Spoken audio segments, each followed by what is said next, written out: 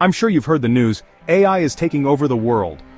But what if it takes over a little too much? That's what excessive agency is all about. When LLMs or large language models get too much control, things can go haywire. Imagine a chatbot gone rogue, accidentally issuing refunds or deleting critical data. Scary, right? LLMs are amazing at language, but they're not perfect decision makers. When connected to high-stakes systems like financial databases or industrial controls, we need to be extra careful. Too much freedom can lead to unauthorized actions, data leaks, and business disruptions. Too much access, direct integration without restrictions.